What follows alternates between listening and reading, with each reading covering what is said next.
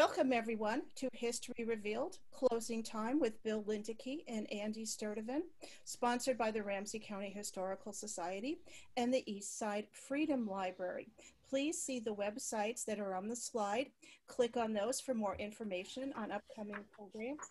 And I'm going to stop the screen share, turn it over to Peter Ratcliffe from the Eastside Freedom Library. Thank you, Robin. And I'm delighted to be here representing the library. We've had a great run with Ramsey County Historical Society, co-sponsoring these programs, History Revealed, virtually every month.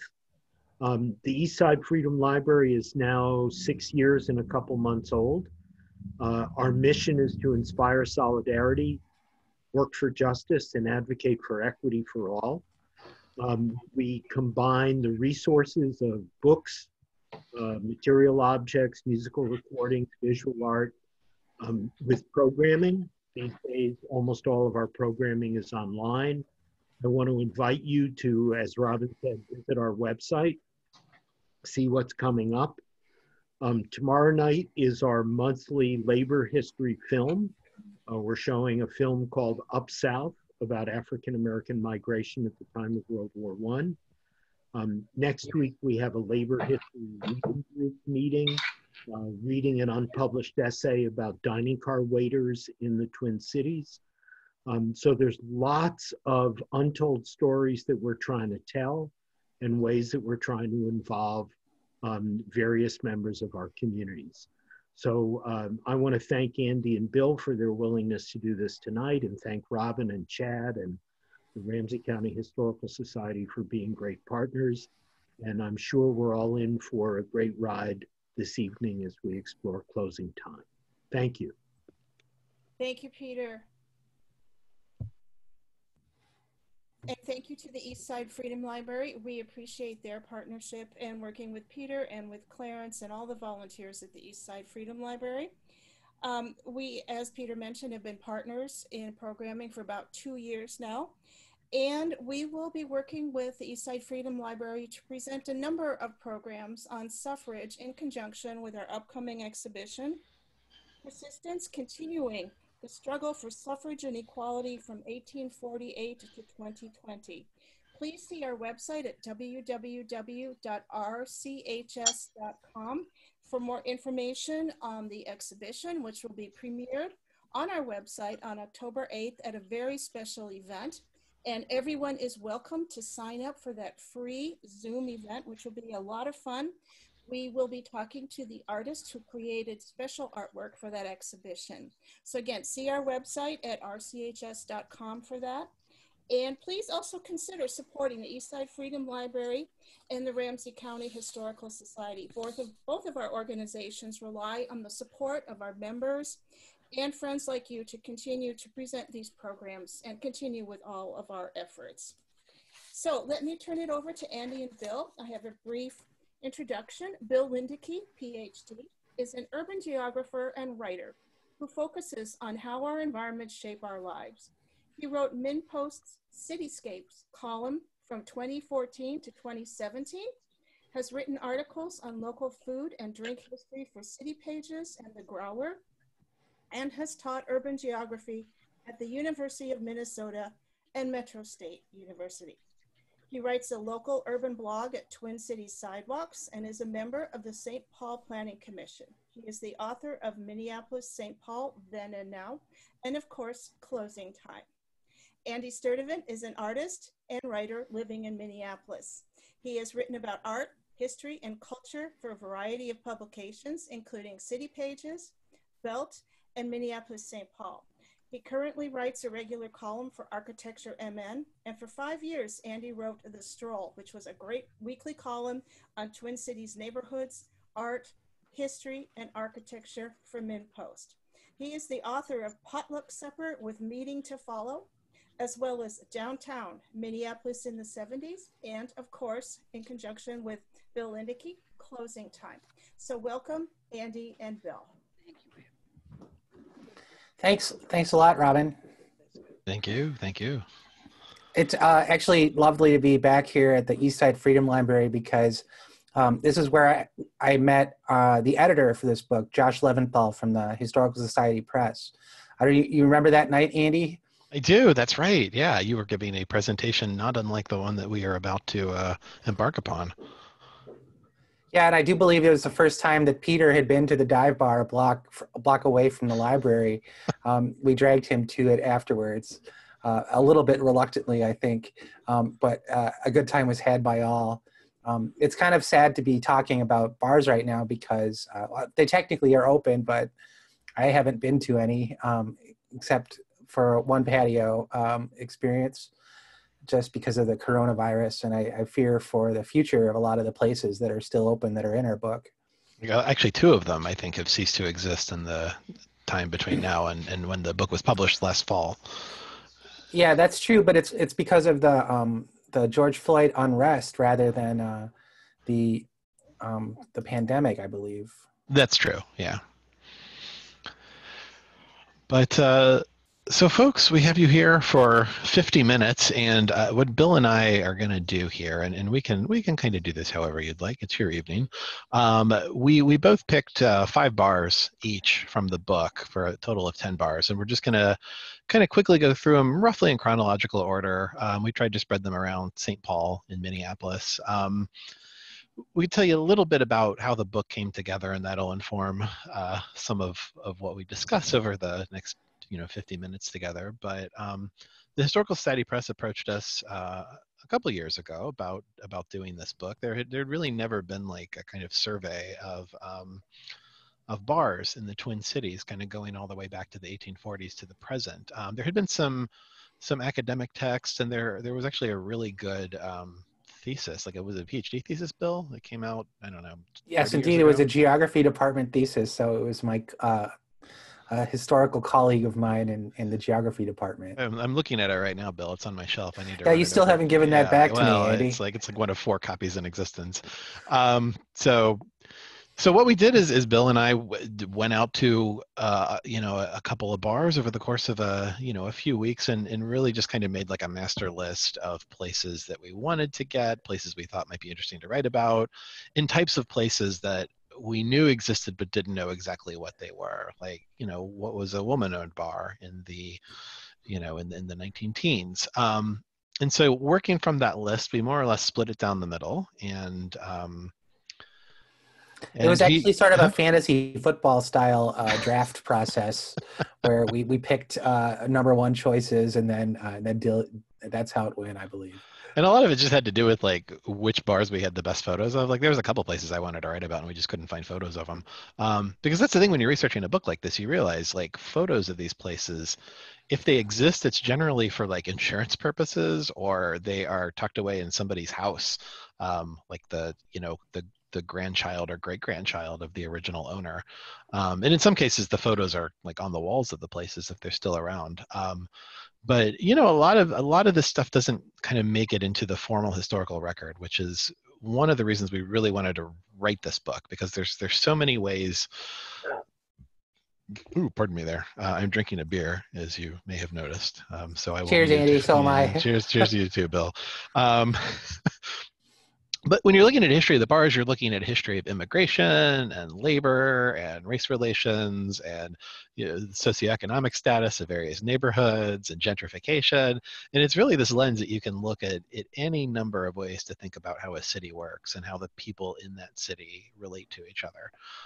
And it tends to be a history that, again, doesn't really make it into the formal histories, unless a PhD student in the geography department in 1980 writes a history of it, in which case, great. But so getting some of those stories is what we really wanted to focus on. And so, yeah, do you want to? I think the list also had sort of a spread of geography and time. So we definitely wanted to have some stuff from the very early colonization of these cities that we're in, and stretching all the way to the present day and bringing it to the present moment, but also spreading out the geography as well. So having a mix of bars from different places around St. Paul and Minneapolis, making sure all the neighborhoods got represented a little bit. Yeah, or most of the neighborhoods. I mean, 50 sounds like a lot, but actually it's, it goes, those slots got taken pretty quickly. All right, I'm going to jump over into the old presentation, Bill. Like I said, Bill's got 5, I've got 5, and we'll just kind of do this. And I will be keeping an eye on the chat. So if you have questions or comments or things that you wish to express to Bill and I, please put them in the chat, and I will give voice to those. Yeah, so the American House was one of the earliest bars in the book. We started with a couple saloons from the 1850s, but the American House had been around from the 1860s to 1883. And it was featured in a lot of the newspapers because it was a block from the offices of the St. Paul Globe, which was sort of newspapers back in the 19th century were very florid and colorful. And so the descriptions of the American House that we found in the record there are just amazing. The other reason that it's in the book is because there was photo of it. So do you want to jump to that, Andy? Yeah. So like it's pretty rare to see a photo like this, to find this in the Historical Society archive. And I love this picture. You can see the people up on the second floor. So a lot of the saloons were hotels, right? At the same time that they were a bar, and the folks gathered here are, I think this photograph is from 1873.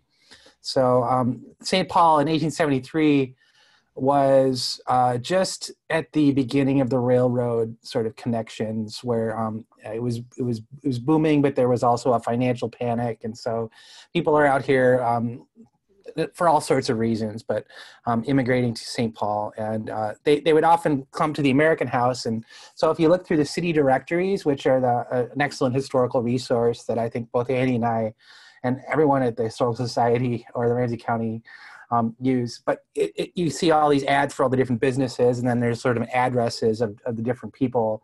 And a lot of folks just put their address as the American House. So if you were coming to St. Paul, to Minnesota, to make a land claim or whatever, you would stay at the American House for a while to sell some property or to buy some property or whatever. And then the saloon would be where everyone would hang out and discuss all the matters of the day that were important. So this photo is really the reason why we put this in the book. Also, the idea of American had a different valence back then. So American sort of referred to, this would be in contrast to like the German house, the Deutsches Haus, which was also like a place in St. Paul. It was located right near where the state capitol is today. But the American House would be sort of for the Yankees, right? And then the Deutsches Haus would be for the Germans, and there maybe would be a Swedish house or something like that too down the street somewhere. But I'll just read this really quick newspaper account of a story from Election Day, 1878. Okay, because I love this tale. So there was an article in the St. Paul Globe that led the front page in 1878, and the article headline was "Gill Filler Gobbled," which is a little weird. So gill like a fish, gill filler gobbled. Here's the detail. A knockdown, drag-out row with parties engaged in the passage of the compliments of the early morn. Tom McGovern, an employee of the waterworks, had been out all night electioneering. The fatigues of the night's work forced McGovern to go into the barroom of the American House to brace up. There he met Kelly. Kelly's eyes wooed up as if he too had been electioneering, or more likely, as if he had been electioneered. They discussed the situation and slightly differed as to which was the true policy to be adopted in running the governmental machine. High words and very low language led to blows. In the struggling, they got into an adjoining card room. The door was locked, and they proceeded with all their fun, all alone, depriving several bystanders of the delight in the exhibition. In the midst of the political discussion, Officer Kennelly came along and arrested both disputants before the argument had been fully completed. Kelly seemed to have some strong points, and McGovern also appeared to have responded with force. So it is an election season right now as well, and I think we have sort of returned to this level of polity here in the United States and in Minnesota. But yeah, the American House was a place where there's a piano in the corner where the old-timey guy is banging on it, and people are constantly getting into brawls. And when you walked in, like through the swinging door, it looks like that is a literal swinging door on the corner there. People would turn and look at you funny if you weren't from around here. And it was just all the cliches of the Wild West. And it was pretty funny, I think, to imagine St. Paul being like that. So it's a good story, and it's definitely a fun image. Bill, there's a question here kind of related to this. How many people, this is from Stephen Griffith, how many people would a typical bar of this period hold? And would there be tables and chairs, or would it only be standing room? Well, there was definitely, so this is a good question, and it's hard to imagine. I mean, the way that I actually went to New York City while I was writing the book, and I went to this place called McSorley's Pub, which is in the East Village area. And it claims to be, and it seems very much like a 19th century saloon that's been preserved in sawdust, not in amber, but in sawdust. And you walk in there and you can really get a sense of what the atmosphere for a saloon like this might have been like. And yes, people would definitely have gotten their mail sent there. And then also there were tables, and so there would be meals served. So if you stayed at the American House, you would come down to the saloon area. There's probably a bar area and then a back room where the fight took place in this case, right? Where people would eat their meals during the morning, and presumably a dinner time meal. I don't know how many meals you get when you're staying at the hotel.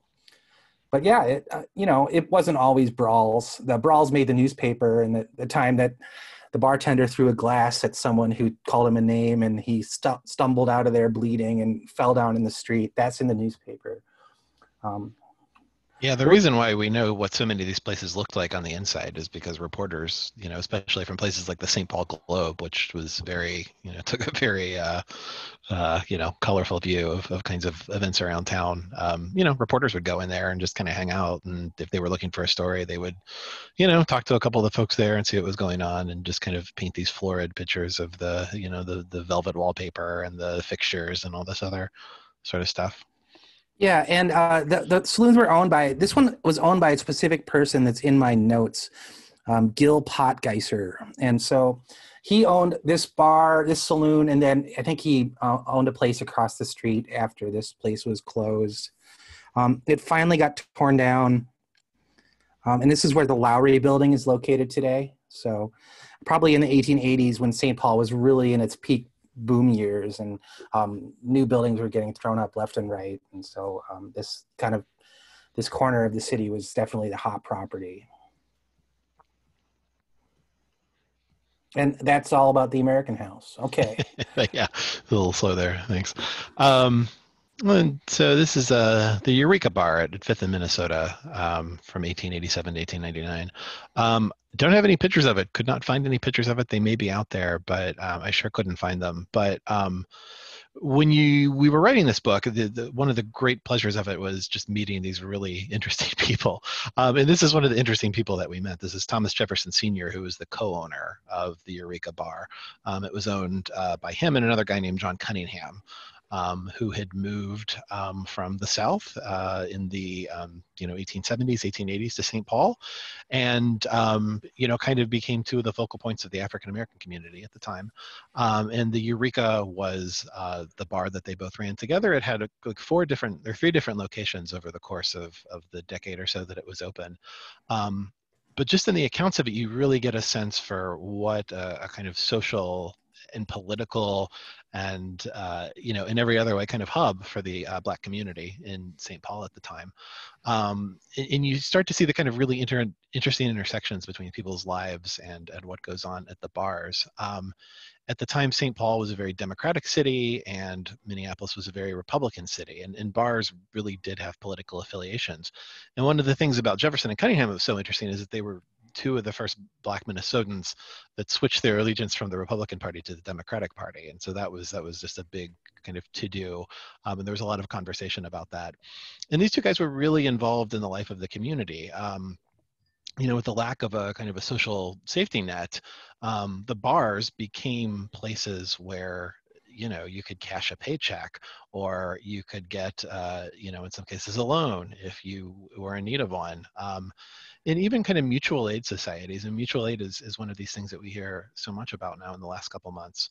And there were mutual aid societies or mutual aid like societies that were going on in places like the Eureka. There were all these accounts of if somebody got sick, then Cunningham would pay for the doctor's bill, and if somebody died, then Cunningham would pay for the funeral, and have some money for the widow that they would raise through the through the folks at the bar. So the Eureka Bar just really, it really felt like a, just kind of getting to know these guys and getting a sense for, what their lives was like just through these snapshots.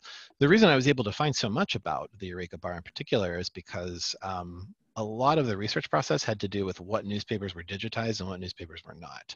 The St. Paul Appeal, which was the Black-owned newspaper in St. Paul in the late 19th century and early 20th century, is digitized. So you could find, advertisements and all of this kind of thing. You could find these little snippets of accounts, and then just kind of over the course of the research, you could kind of put a picture together. And there were these really kind of, beautiful and sad stories too. Cunningham, Jefferson's partner here, he, had a common law wife, and there was a newspaper story about how he, called his wife to his side as he was sick, and they got married, and then he died, and and there was just this really kind of poignant account of that, the kind of the deathbed marriage that they had. And you got the sense that Cunningham was kind of a quiet guy because the reporter went and told Jefferson, hey, did you hear that Cunningham got married? Jefferson was like, Cunningham got married? That doesn't sound like him. And, he was dead the next day. So again, these really kind of sad stories. Two questions here. Would places have had rooms above, or was that rare? Yeah, almost all these places had rooms above them. There's one figure, I forget which chapter it's in, but like 90% of every bar owner lived above the bar that they owned. And I think that was the case with Cunningham and Jefferson too, that at least one of them lived over the Eureka, because you could follow their addresses through the city directories, and they would usually correspond to the addresses of the bars. Jonathan Garrity asked if the Eureka Bar segregated in the 1870s. It was a de facto segregation. It was, I think I get the sense, and it's hard to know with any certainty how integrated it was, but it seemed like it was primarily an African-American bar, which is not to say that there weren't white folks in there occasionally, but the sense that I get it was really, it was really kind of created for the Black community and mostly patronized by the Black community. Bill, did you come across anything? Yeah, I would throw in the 1870s in St. Paul, there was still a kind of a culture of the, mixed, even fur trade type stuff, like, because a lot of St. Paul had been settled by a more diverse population that it ended up being after a lot of immigration came. So I kind of imagine that a place like the Eureka would have had a mixed clientele of all sorts of different people.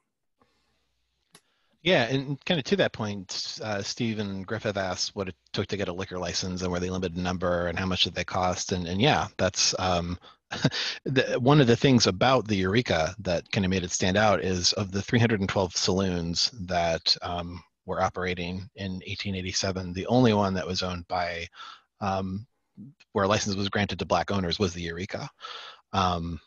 They raised the price of the license to $1,000, which at the time would have been just an exorbitant amount of money. Yeah, the licenses were a big way that people in government tried to crack down on a lack of sobriety in the population. So saloons were, seen as a problem by many people, especially the business community and the church and religious community. And they were, like, people drank a lot in the 19th century. Yeah, kind of to the point of being a public health crisis. It was really, there was a lot of alcoholism. But especially when we get to Minneapolis, you'll see how the liquor licenses are really kind of weaponized for political and social purposes, and in a pretty blatant way. And I see this other question, Andy, is about closing times and set hours. I actually don't know about when they would have closed at night, but I do know that liquor bars open on Sundays was a hot button politically for a while. Yeah, most of the bars were closed on Sundays. And in fact, you get a lot of accounts of like a lot of the times when these places turn up in the public record, it's because they were open on Sunday and a cop was walking by and slapped a fine on them, and it got written up in the paper. Okay, so this is one of my favorite bars that's still around. It, in fact, is the oldest bar in St. Paul to this day. There's an older bar in North St. Paul, or at least they claim to be, but the Spot Bar is a wonderful little joint on Randolph Avenue that dates back to 1887. So that's just so rare in the United States, especially this part of Minnesota, to have a place that's been around that long. Do you have a photo of it, Andy? Oh yeah, there it is. So I'm a frequent goer to the Spot Bar. Goer tour, I think, is the goer word. Tour. And it's a lovely little joint. I'll just talk about. I described this painting in the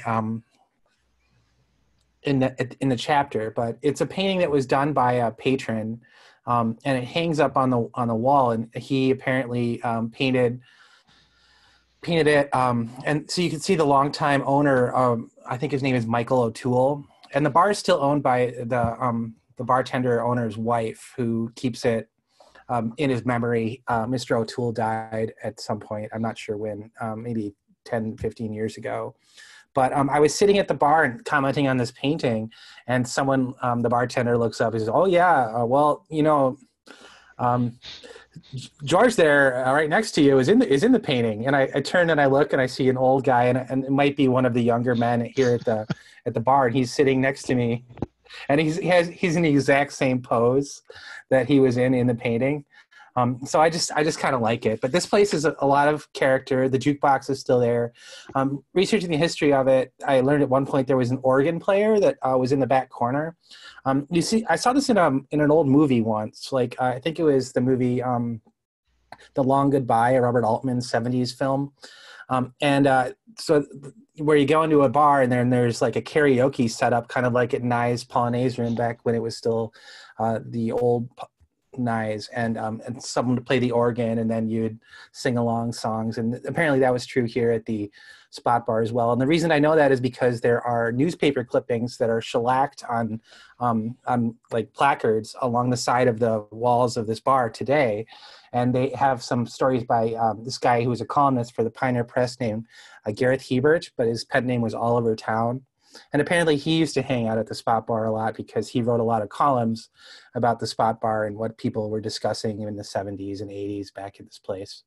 And so because they're shellacked on the wall, that's a great way to do research. You just literally go in and get a beer and sit down, and you can read about the bar while you're sitting there in the booth. So yeah, I don't know. It's everyone should go there when COVID's over. They're open now. They put plexiglass in between the booths, which I don't know is sort of symbolic. But yeah, it's St. Paul's oldest bar. Yeah, if we'd written this book 6 months later, I think we would have had to have included a chapter about some of the modifications that have been made to bars in the last couple of months. Yeah, here's another St. Paul classic joint, the Halftime Rec, which is there's a couple different bars in the book that were featured in films. So a bar that's gone now that is called the King of Clubs. It was in Northeast Minneapolis. Was the setting for a scene in the movie Fargo, and this was during the Halftime Rec, which is there a photo of it, Andy? Here it's on Front Street in a kind of historic neighborhood in St. Paul. I call it the North End, but it really is a unique spot on Front Avenue. I know about this place because when I was growing up as a teenager, my family took me to go do square dancing and folk dancing, much like you see in this photo right here, except these two are doing Irish dancing. But it was a bar that started as a recreation hall, so if you picture it full of pool tables or whatever. And one of its more interesting features is that there's in the basement a weird bocce court that I think some Italian American St. Paulite had created on a whim.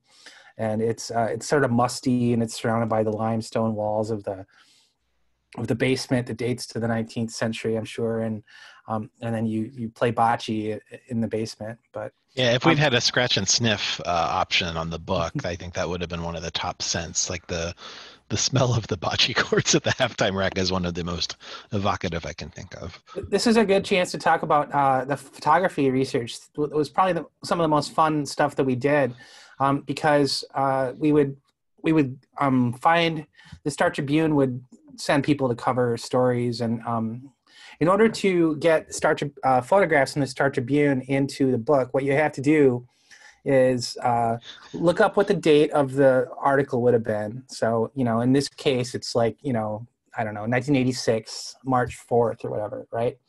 And then you go to this very dusty boxes that they keep in the very back of the Historical Society library.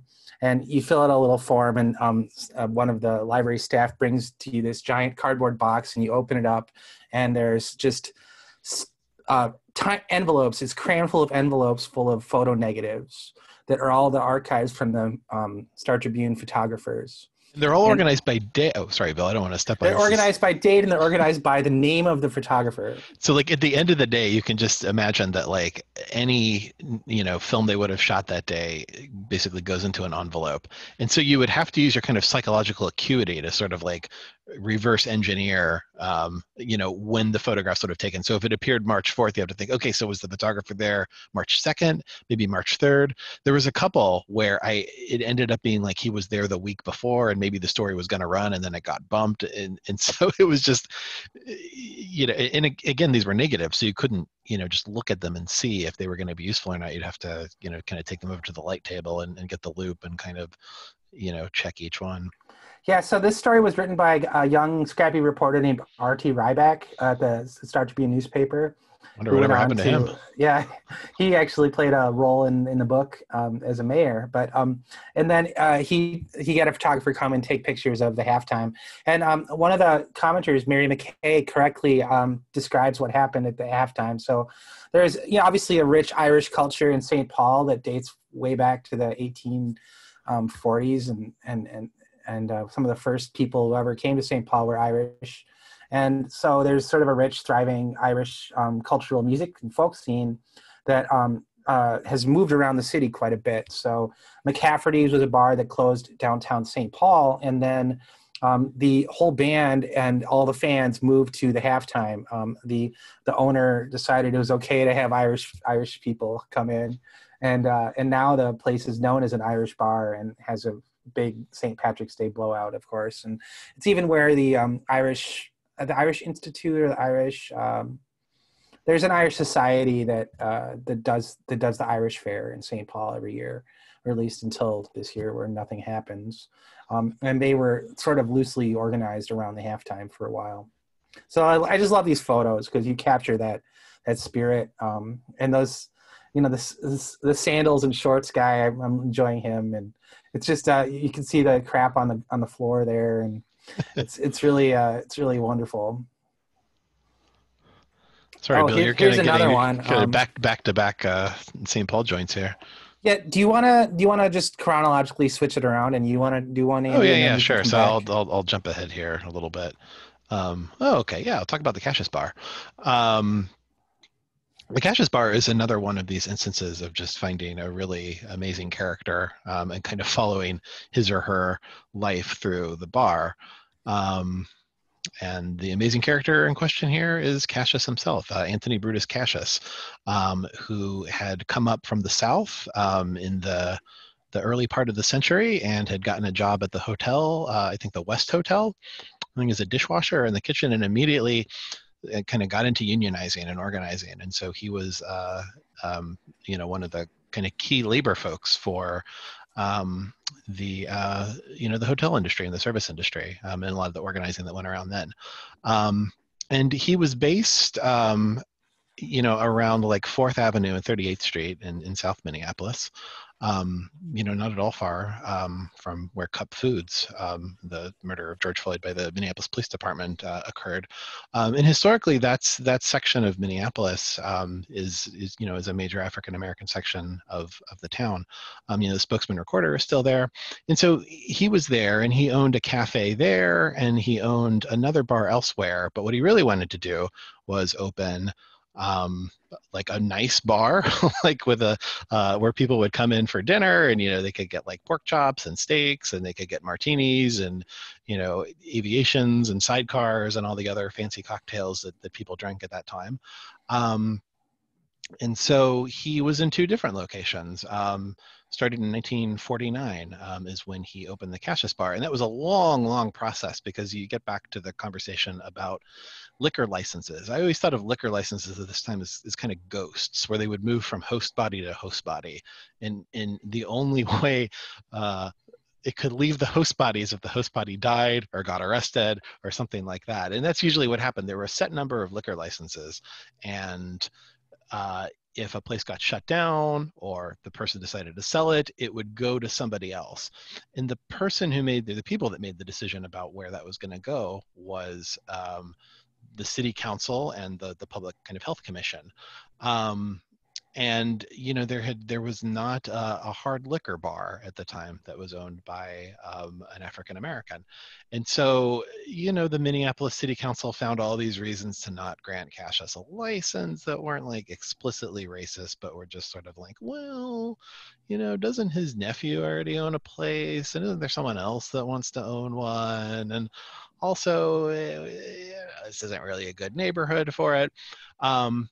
And he made a very forceful argument, and eventually actually kind of in a way that was related to civil rights, kind of made the civil rights case that he should be permitted to have one. And so he was granted one in 1949. He owned and operated the first Cassius Bar from 1949 to 1958. And then the city demolished the building in 1958 and moved into another building on 3rd Street. It's the problem with downtown Minneapolis addresses and bars is it's just so hard to picture where these places are, because the entire landscape looks so different. and it's just kind of, I can't think in my mind like, okay, 3rd Avenue and 3rd Street, where is that exactly?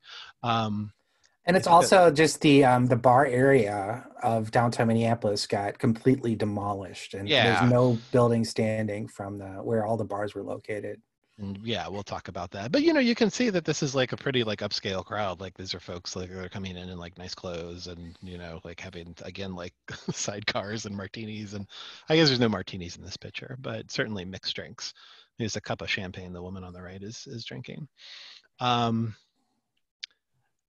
another one of the kind of great like side things. This picture didn't make it in the book, unfortunately. But I can't remember why not. That's a great picture. Well, there's a whole subgenre of like bar art, like art that you find in bars. And so this was a mural that was commissioned by Cassius, by a guy who had been a boxer. It was called the Rondo Street Jinx, and he had a second career as a painter. And so this is Sugar Ray Robinson and Carmen Basilio. There were these 4 murals in the Cassius of kind of, great moments in African American athletic achievement. I think there was like a Jackie Robinson one, and I think maybe like, the Sugar Ray Robinson one, and probably a Joe Louis, I think. And one of these, I forget which one it is. I think maybe it's the Joe Louis one, but actually Cassius had been at that, and so they painted him into the front row, and he's got like blood all over his face because it was such a violent fight. And when it closed down in 1980, it really is a kind of generational thing, because there was a long interview with him, and he was just this really kind of respected, pillar of the community. He knew all the politicians, and they asked him why he closed, and he was like, well, the kids just want to like smoke marijuana these days. They're not interested in getting a sidecar, which is not untrue. That is definitely the way things were going in 1980. So, you do see these generational shifts. Speaking of the bars of the Gateway District, let's see here. This is the Great Lakes Bar and Fun House at First and Nicollet. So this is right where the what used to be the ING building, I forget what it's called now, but the building, 1949 to 1960.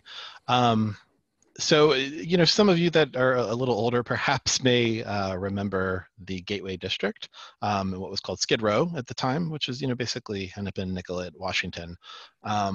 That is where if you were, an itinerant worker that was working on the railroad or, like harvesting wheat up in North Dakota, you'd come back during the off months and you would live in a single occupancy room, over a bar, and you would spend most of your day drinking. And so you had this really kind of rich culture of, it actually sounds like a pretty, I guess, varied culture of, downtown workers and kind of railroad workers and agricultural workers and, all sorts of just folks from every walk of life. And the Great Lakes Bar and Funhouse was one such place. This was one of those situations where I managed to track down the daughter of the guy that had owned the place. The Great Lakes in particular was owned by a Croatian immigrant that had come to the United States and had dreamed of opening a bar and did indeed open a bar. And so when I say it's a fun house, like you think, oh, okay, so it's like a fun house where like people have fun and it's a house. Well, no, it was actually a literal fun house. John Subak was the name of the owner, and he just seems to have had a really kind of very goofy, very kind of Midwestern, mid-century sense of humor. So in the back, he actually opened a funhouse where there were like guys jumping out in gorilla suits, and there was like, puffs of air coming up from the floor to blow the dresses up, and, like funhouse mirrors. And in the front, there was just wacky stuff going on all the time too. There was a floor show that they had often where, they'd put on like a saxophone record and a guy would come out like pantomiming like this sweaty, impassioned sax solo, but he'd be playing a kielbasa. And, like the ashtrays were all like hospital bedpans. And you can kind of get a sense for that. Like if you go into the bathroom, apparently there were all these kind of ribald things that you would see. Don't hold it too long. Look, gals, here's a strange one. There's actually still a bathroom like that at Newman's in North St. Paul, which is another old school bar. Okay, yeah. Jonathan Garrity says Hall of Mirrors and Cocktail sounds like a dangerous combination. It was. I think one of the best stories that I came across was, I don't know, you hear all these stories today about how, youth are kind of trapped in this arrested development and nobody asks their age and all that kind of thing. But there was a story about a guy, there was a fire one night, like kind of a not serious fire, but there was a fire at the Great Lakes and they had to call in the fire department and like evacuate everybody. And this one guy was just having such a great night. He was so mad that he got kicked out that he knocked out two firefighters and ran back in while the fire was still going. I don't know what he was going to do there. He was just going to keep like hanging out or just like work around the flames. And they had to drag him out just because he was just having too good a night and just didn't want the fun to stop.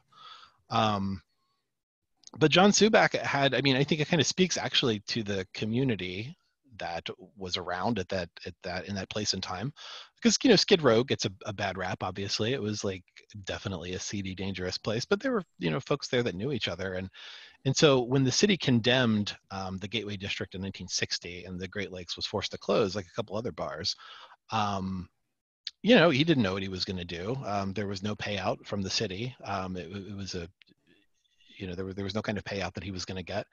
So one of his regulars, apparently, just all according to his daughter, just made a handshake deal with him, loaned him some money to get back on his feet and open a new place. And he did. And apparently he paid the guy back in full. And, because the guy that lent him the money knew that he was good for it. And the bar that John Subak actually opened was the 5-8 Club in Minneapolis, the other home of the Juicy Lucy. And I think there's probably an interesting story there too, but I did not get that story, whatever it was.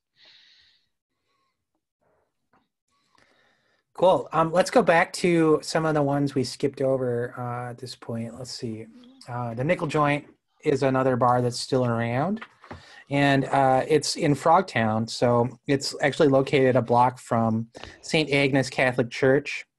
And I got the sense that there's not a coincidence that the bars and the churches would be located near each other, because that's what community is all about. And in fact, after church, you would go there. And is there a photo of it, Andy, too? Yeah, it's Oh, sure.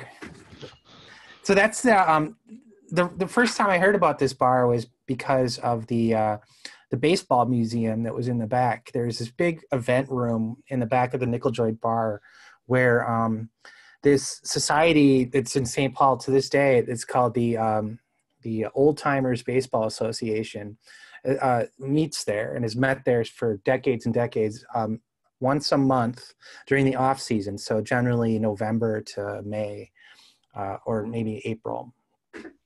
Anytime there wasn't baseball. And this society was started in like the 1920s by some minor leaguers for the New York Yankees who were in the Yankees system. And they were bored during winter and wanted to get together in St. Paul. And so they began meeting at bars around the city, and it just kind of kept going. And as baseball shifted throughout St. Paul and in Minnesota, they evolved as well. So now they're sort of a Twins fan group, and they did these. So they meet every month, and sort of there's usually like a discussion of the minutes and the budget, and there's pictures of very, very cheap lager, American lager that you can drink. And then there's usually a trivia contest and some sort of story about like a famous baseball player in Minnesota history. And so they've had apparently multiple mayors have been members of this society, and they have guest speakers come in who are maybe former pro ball players or umpires or whatever, and talk about stories that they know. So anyway, the back room of the Nickel Joint was, until about 2 years ago, covered in these photos of baseball teams that had been around in the early 20th century in St. Paul. So back in the early 20th century, every business would, host a team, and they would. So if you had a shop, like one of them was the Tool and Derrick, the Derrick and Joint company. Like they're still around, I think, over on the riverfront. But they would have 9 players in classic old school baseball uniforms. And they would show the picture of their team. And so all the walls of this place were covered in these old photos, and it's very, very cool to see that. And so this is, I think, one of the uniforms of the Nickel Joint Club, baseball club. So it was really neat to be in this place and see all the history of all the different ball teams that go back in St. Paul for 100 years or more. And the bar was sold to Ethiopian 2 guys from Ethiopia a couple of years ago, and they wanted to use the back room for events. So they preserved some of the baseball history. I imagine 100-year-old baseball history doesn't mean a whole lot to new Ethiopian immigrants. So someone, I actually went in and talked to the guy a couple times about it, but he did save the photos, and they're kept in a closet. And then a couple of them are on the wall still that you can see. And so it's kind of an interesting place to go and see that. And then here's another bar in St. Paul that is sort of famous, the Commodore Hotel. So this is near the cathedral on Cathedral Hill, Ramsey Hill. And the Commodore Hotel, it reopened, thankfully, a couple years ago. So you can go back there again today. But it had been a sort of a residential hotel for most of its life. Like a hotel that you stay at for a year, maybe, or a month, but for a period of time. And famously, F. Scott and Zelda Fitzgerald stayed there in the 1930s, before the end of the Prohibition. So there might have been a speakeasy in the basement, but they might have just been drinking moonshine there. And so all the cocktails that are at the Commodore that are branded with F. Scott Fitzgerald are probably not accurate entirely. The famous incident that happened at the Commodore. So it was sort of a swinging place to hang out in the 1970s, apparently. There was a kind of jazz in the 1980s as well. So there's a jazz band that played there all the time, and you'd go and have cocktails, and it was sort of part of this renaissance of the Ramsey Hill area, which had been in decline for quite a while. And then sort of historic preservationists and longtime residents sort of managed to turn the neighborhood around, and it started to get nicer. And this was one of the pivotal places that played a role in that story. But there was a big gas leak. So this photo that you're looking at right now is what happened after an explosion. And I'm trying to find the year. I think I have to find what chapter. There it is. 1978. So it was kind of extreme. The building was pretty old, and the heater, the gas started getting out, and the way that the story was told in the newspaper, quite a bit. The one particular janitor was running through the hotel and knocking on all the doors and getting all the people out at the last minute. And there was a small explosion, and that's what triggered everybody to start panicking. And then they tried to get everybody out of the building. And then the whole thing just blew, and all the windows blew out, and the houses across the street blew out as well. And somehow the building did not get destroyed. And so it's still there today. And now it's condos, I believe. And there's a restaurant. I don't know if they're open right now. But yeah, Peter points out that August Wilson wrote some of his plays while sitting at the bar at the Commodore. The Commodore Bar is a really beautiful spot. It's Art Deco. So it was remodeled at some point in, I think, the 1940s. Yeah, after Prohibition, when a lot of places were sort of rebooting after that long bar-free time in our country's life. And so it was sort of remodeled. There was actually the same guy designed the Commodore Hotel, the Lexington on Grand Avenue, and this place that was called the Townhouse, which is now called the Black Hart on University Avenue. And he was a Hollywood set designer, and he was he had a German name. I have to look it up. I don't remember it offhand, but he did all those places, and they're all sort of campy and sort of wonderful in retrospect. Yeah, and it does, the thing that I like about that place is it really does look like a 1980s version of a 1930s film set. Or it looks like a 2010s version of a 1980s vision of a 1940s film set. Yeah, it's a really unique environment, and I'm glad it's been restored and reopened to the public. So it sat sort of empty, or you could rent it for private events for a couple decades, and then it got rebooted about 3 years ago, I think. So I'm going to power through these last two. We're going to do the power hour here, the 12 to 1 o'clock, just turned 21. The Red Baron, 2017 6th Street, 1966 to 1969. You might be thinking, the Red Baron, where?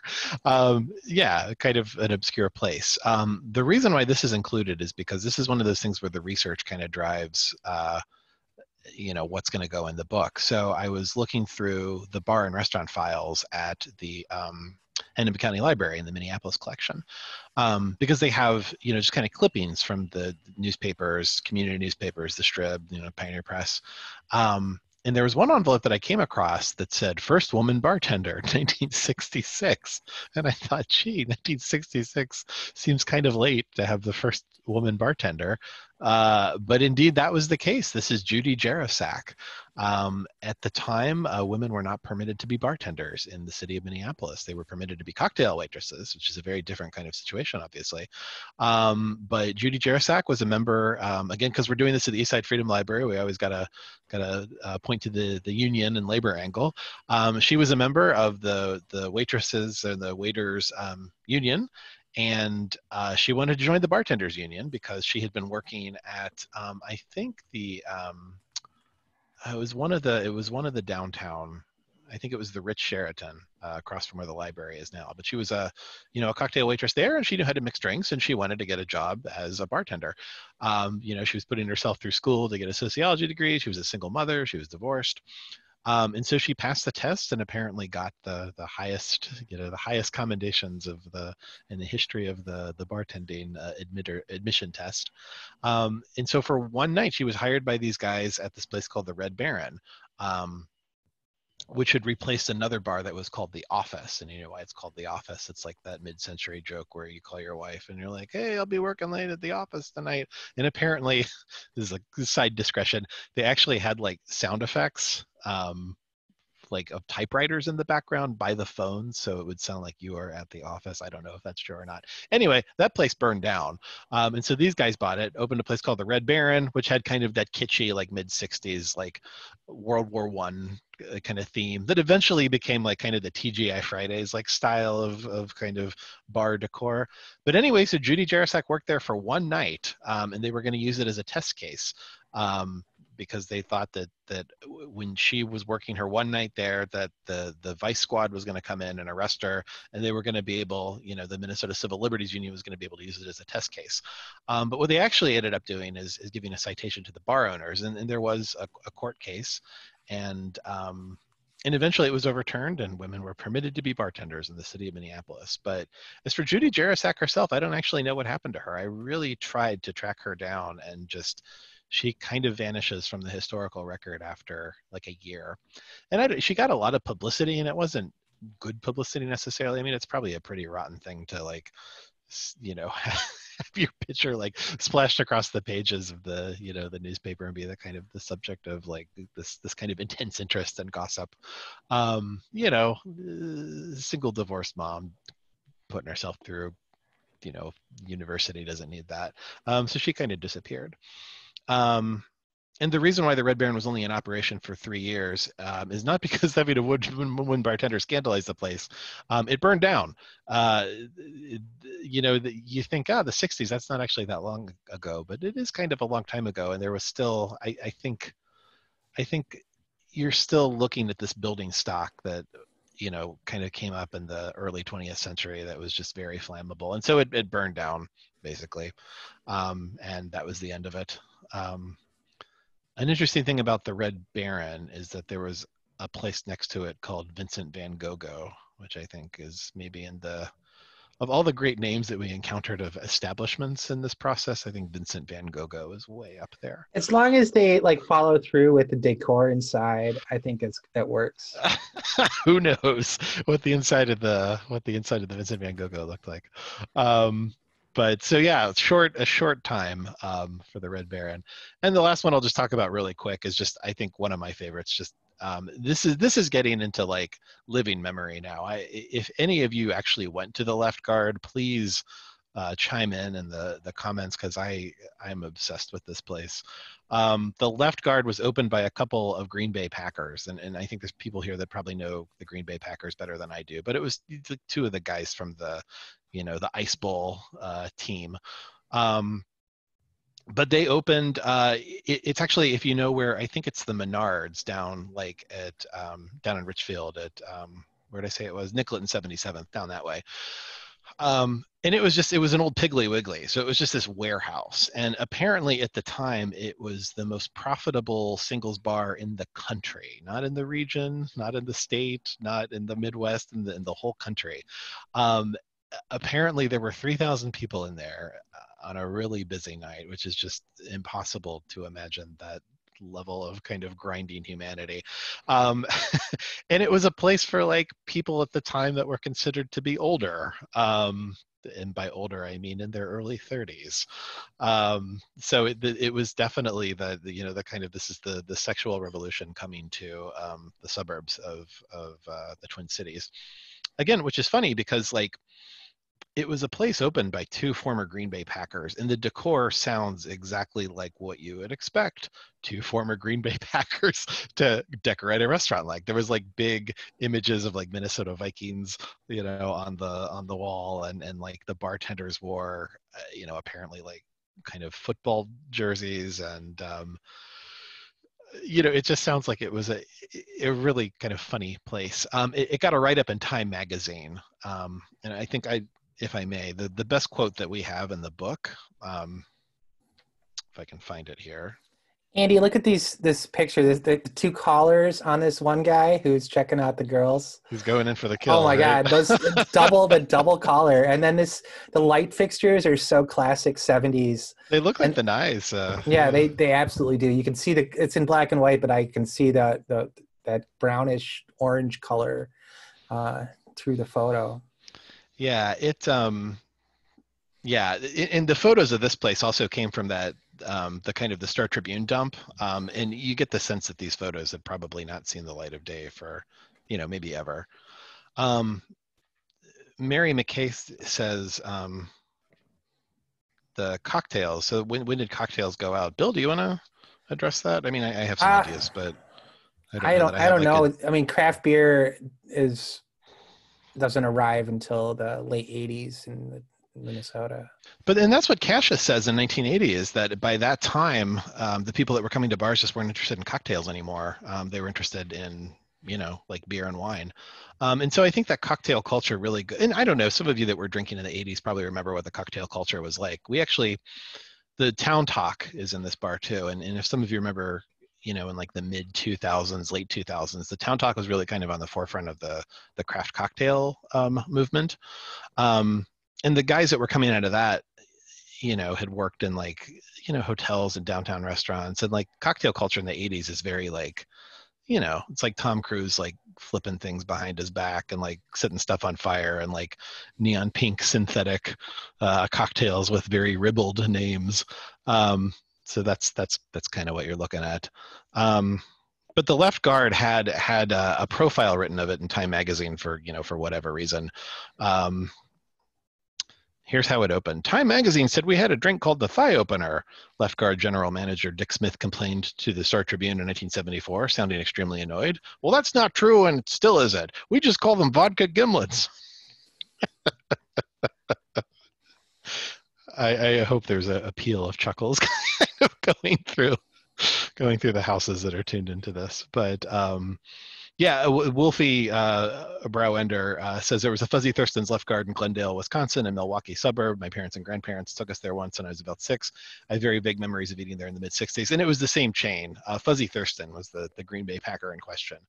And so, he opened a couple of these, I think in a few different places in the Midwest, but the one in the Twin Cities, for whatever reason, was the largest. And as far as the capacity, which someone else is asking about, Jonathan Garrity's asking about the bar's capacity, it was outrageous. Let me see if I can find the exact figure. Yeah, there's a football bar in downtown St. Paul, still to this day, called Allery's, that was started by a former Chicago Bears player named Al something or other, and his partner was Larry, so that's why it's called Allery's. And so football players or sports figures would start bars. That's a pretty normal thing that still happens today, I think. Yeah, but they just don't always turn into like, kind of pivot points for the sexual revolution. But here they did. I don't know what the exact capacity was, but on a like above average night, it was 1,500, and like on a good night, it was 3,000. So it's a lot of people. A lot of people. Plus, I think like the 494 strip was pretty hot back in that period. Yeah, and that's the other thing too. I mean, that was kind of the point where you're starting to hear about Bloomington as being kind of the third hub in the tertiary cities. And it was like, Met Stadium was right there and the airport was right there. So it was really like a combination of, like pilots and flight attendants and like, football players, and just like really the kind of the cream of the 70s scene. Oh, and Stephen Griffin said he was there when it was Maximilian's. It was huge. Yeah, so it closed. It became Maximilian's, which was kind of like a Mexican themed bar and restaurant. And Maximilian's eventually beget Chi-Chi's. And so Chi-Chi's as a fast casual concept was born right here at the Left Guard. That's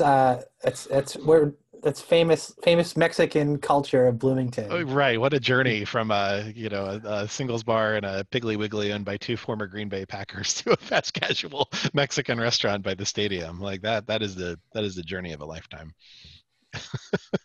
Well, I don't know if there's more questions. How much longer we should just keep blabbing. The book is got 50 stories like this, and we barely scratched the surface of what's in here. So if you don't already have a copy, you definitely should get one because it's good. It's true. Are there questions from anyone in the audience today about stuff that we talked about or didn't talk about? Stuff that we missed is always something we're interested in hearing about. Yeah, I'm sort of curious about like anything about the 1918 flu pandemic. Did that come up? No, well, not in the research. I wish it had now. Yeah, so to Jonathan Garrity's point, no, the bars were forced to close, and it was an extremely contentious issue, as it is today. And at the time too, the flu pandemic is kind of coming in perfect confluence with World War I and kind of prohibition about to start. And if you look at drinking, if you look at World War I, and you look at the pandemic, you're kind of looking at this sort of pan-European sort of othering, right? Like, so a lot of these bars are run by Germans, and of course we're fighting the Germans in World War I. And so there's a lot of anti-German sentiment. And so a lot of the kind of forcing the bars to close through the public health order, I think probably had a lot to do with the fact that so many of the bars were owned by Germans. Which makes me sound like the 1918 version of like a QAnon conspiracy theory. There's a gender thing too with a lot of women, and the suffrage movement that Robin was talking about at the beginning was very closely tied with the temperance movement. So when women got the right to vote, also it helped sort of seal the deal for bars and prohibition. What was the impact of prohibition? Well, the bars mostly closed. You could get a lot of them turned into pharmacies, which was or soda pop shops, like soft drinks. Yeah, and the speakeasies to some degree. But pharmacies could give alcohol to people if you had a prescription, which is sort of funny. Prohibition did really, I think it did a couple of different things. It actually, I don't know, I didn't think about this until now, but thinking about like World War I, it really kind of de-Germanized bars in an interesting way. I mean, I think before Prohibition, you think of bars as being very, especially bars that are serving beer. You see them as being very. A lot of them are owned by Germans. They're patronized by Germans, and so there's a really kind of German quality to them that I don't know, kind of goes away actually after Prohibition, because it really does. It's like a hard reset. So few places survived. But when Prohibition was over in 1933, I think the floodgates of places that opened up, that it was all very exciting for people, and just most of the bars in the book that are still around got their start in 1934. They all opened at the same time. What's a spot that we researched that we really wish we could have visited? Andy, do you have any answer to that question? I do. I super apologize if this is going to make anyone sound old, but the new French bar in the 1980s, which some of you probably went to once or twice, it just sounded like a really fun, cool place for cool, arty people. And as a person that has always strived to fit that description, it just sounds like it was a really, really fun place. I got to talk to a couple of the folks that were, involved in opening it and building it, and just just that there was so much intentionality around the way that the space was designed, and just the way that they kind of handled customers. And it was one of the first places where you could get like a Summit beer in town. It was one of the first places where it had a patio where you could bring a dog. So, I mean, it's just like so much of it sounds so 21st century. But that's my answer. Yeah, my answer would be Moby Dick's bar in downtown Minneapolis. I would like to go there in like about the year I was born, 1979, just to see. The descriptions of it are very exciting to me. And it's just sort of a lost slice of downtown that I don't think there is anything that is like that today. The other effect of Prohibition was on the beer industry, and the reason there was a lot of consolidation during that period, where the breweries that could stay open grew very large afterwards, and a lot of the small ones shut down. Yeah, and there was a whole, one of the things that went away, I think, to some extent after Prohibition is the idea of the Tide House. A lot of these bars were kind of propped up by local brewers, where the breweries would pay for the fixtures and the interiors and everything, and they would just supply the beer, and it was only the beer from that brewery that was available there. Yeah, and a fun detail about that is if you go to certain bars, you'll see the same floor tile on them. So there's like the Viking bar on the West Bank, and Palmer's bar, and like another one in Northeast, all have the same brown and white tile. And it's because they were all owned by the same brewery, and they would hire the same contractors to build all of them. So you could kind of use the floor tile as like a secret Dakota ring for the history of the place. Yeah, people's moms, and dads, and uncles, and aunts The, still the talking story about Moby Dicks. Dicks that is really, really hard to believe is, but I believe it, is that if you went in there with the Alcoholics Anonymous bracelet, or medal or whatever they give you for being sober for a period of time, and you gave it to the bartender, they would give you the rest of your drinks for free that day, and they would nail it up on the wall. So that's not ideal for public health, but it's certainly kind of amusing for alcoholics to talk about. It's a line you have to walk when you're writing a book like this, like between kind of like fun, colorful stories and like sort of human suffering. Yeah. We did a reading actually, the opening, our kickoff party, where the bouncer from Moby Dick's actually came to the reading, and so he was in the book, a guy named Clarence, and he showed up and he's like, "Oh yeah, that's me." And so he actually sort of bounced Andy from the stage at one point. He gave it. I asked him to give a demo of how you would effectively kind of bounce somebody, and it was great because it was not the strong arm. It was really like this kind of persistent, subtle application of force, a kind of a cajoling mixed with a sort of like just a kind of gentle application of brute force, which is a very effective way to bounce somebody, it turns out. Another sort of local story, if you're from St. Paul and on the east side, the closest one to the Freedom Library actually was the Pain Reliever, which was a strip club and bar that was in St. Paul east side staple for decades, I believe. And so the book has a little bit of history of that place and some of the battles between the city council and the bar owner, who was a real character. Obviously, we could talk about this all night. We'd be happy to, but I want to be respectful of everybody's time, and Robin and Peter and all the nice folks at the RCHS and the Eastside Freedom Library. Well, thank you, Bill and Andy. This was a fantastic talk. And again, thank you everyone for coming or giving us your time at home for this wonderful program. And please check out both of our websites for upcoming programs, and also check out our partners, Subtext Books. They have been wonderful partners with us carrying the books for our History Revealed program. So again, thank you, Bill and Andy, and thank you to the Eastside Freedom Library. Please come back again. Thanks, everyone. Thanks, folks. See you around. Thank you.